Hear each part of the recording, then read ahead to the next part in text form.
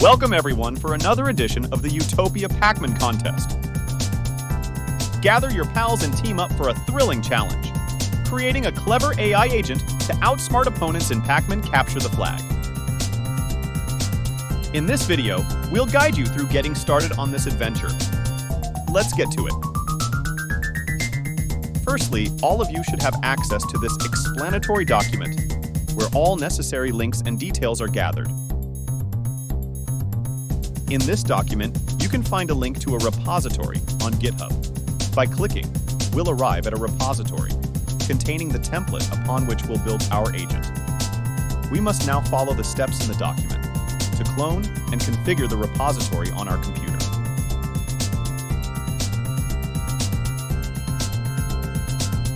We clone and create a new environment where we'll install the dependencies.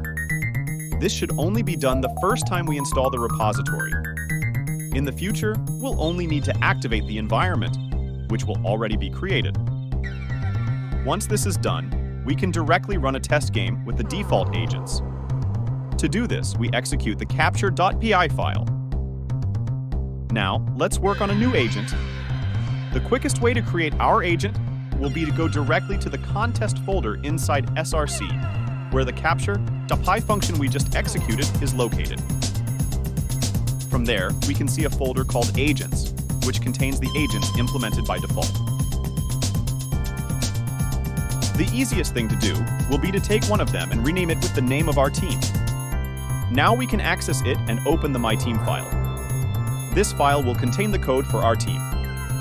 Each team has two agents, i.e., two Pacmans, and these can be implemented separately.